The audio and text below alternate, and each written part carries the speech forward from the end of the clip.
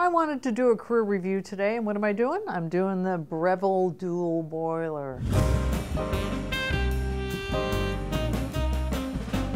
It's Gail from Seattle Coffee Gear, and I'm going to go over the features of this machine once again, and I know we've done it in the past, but hey, can't hurt to review it again. As it's in its description, it's a double boiler, which means there's a boiler for the brew side and a boiler for the steam side, which means that you can do both functions at the same time in this particular machine, which is kind of nice. Traditional steam arm with 3 holes on the tip down here. This is the lever for the steam arm. Dispense hot water right down here, and this is the knob to turn to get hot water.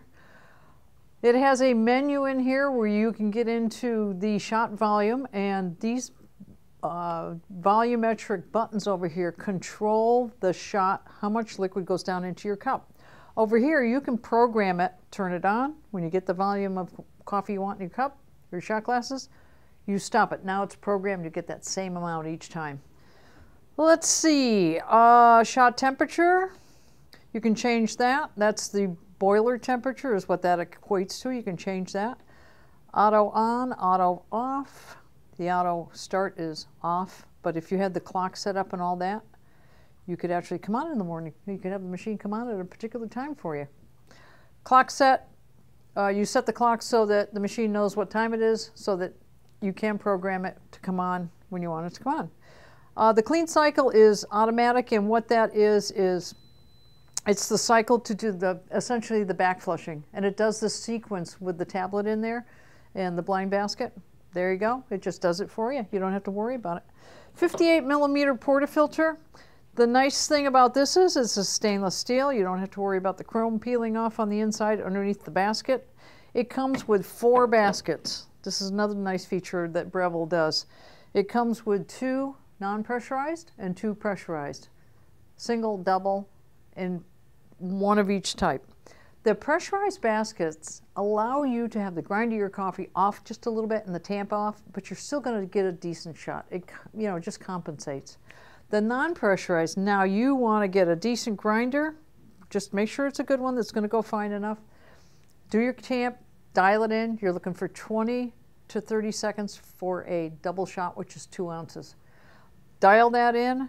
And then set the time for what tastes best for that shot. Maybe that coffee tastes best at 25 seconds. Sometimes it'll taste best at 30, 35, 20. Taste it. That's the story. If it tastes good, don't worry about the numbers as much as taste. The taste is what you're looking for. Hot water over here, like I said. Tamper that comes with it that is magnetically stored right up in there. It has a door right here where you can fill the water tank, which is in the back, and I'll show you that in a second. Stainless steel casing all around, quite nice. Here's a viewing glass over here, or whatever you want to call it, so you can see how much water is in the tank, and they actually shine a light up through a little LED so you can see it. Drip tray right here that comes out, quite nice.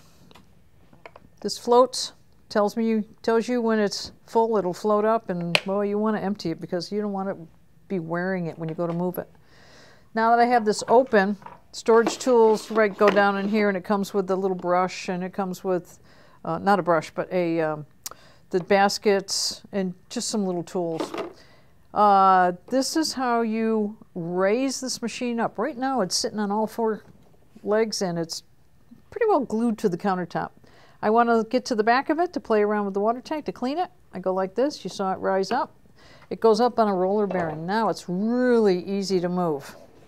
Round she comes. And here's the water tank. More or less, AKA swimming pool, and the diving board is right over here. This is 84 ounces of water. And charcoal filter that you can get, that one comes with it, but then you can put a charcoal filter replacement in here, and keeps the water nice. Always use filtered water in machines. We just recommend that. Not distilled, filtered. You want some minerals.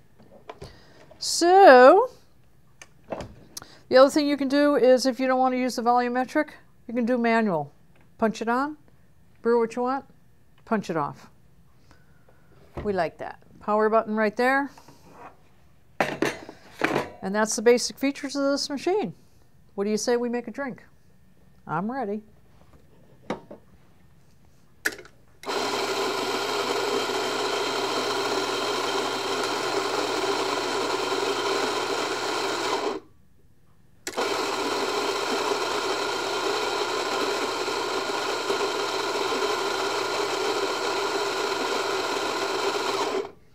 I'll show you the steaming power on this too.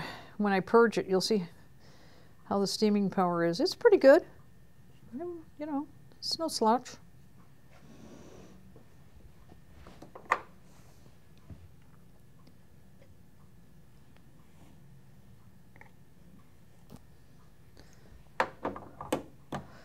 So I can broom and steam at the same time, and heck, I'll try it. You know, I'm not always great at that, but what the heck. I'm just getting out the water, and I'm also showing you what the power's like. Not bad.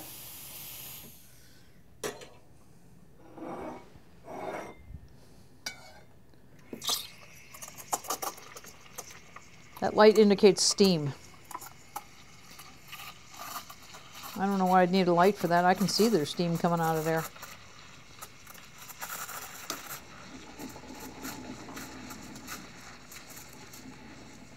This is a great machine for somebody that's just getting into the double boiler. You're getting up into the prosumer end of things. This steam is not as powerful as some machines, and I actually think that's a good thing for people that are not used to it. It gives you the time to actually work the milk and not get all frustrated and blow the milk out of the cup. But decent results. That's not bad.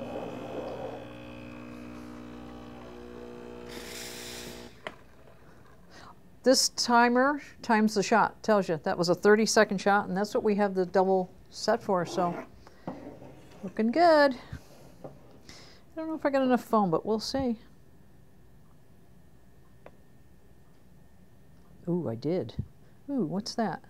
That looks like a bulb that's just, oh, how appropriate. It's a bulb that just came up out of the soil, the spring soil. It is springtime right now, so there you go.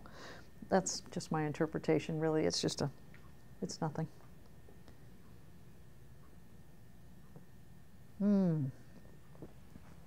Pretty good. What are we using for coffee today? 49th parallel. Epic. It's their Epic blend. So that was pretty good.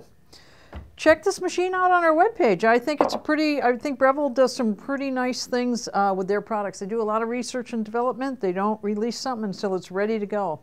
And they think of all the little bells and whistles and stuff. They really think about their machines when they do it. I got one thing I want to show you. It's not going to be apparent. This is the plug. Even they think about that. When you're pulling on a plug, you know, people pull on the cord and they ruin it. These guys put a finger hold in it so you can pull it out. That's how much they think about their products. So, check it out on our webpage. Leave some comments down below. Thumbs up and subscribe. Come on. Can't see the videos ahead of everybody else if you don't subscribe. And check this machine out on our webpage and all the stats that go with it.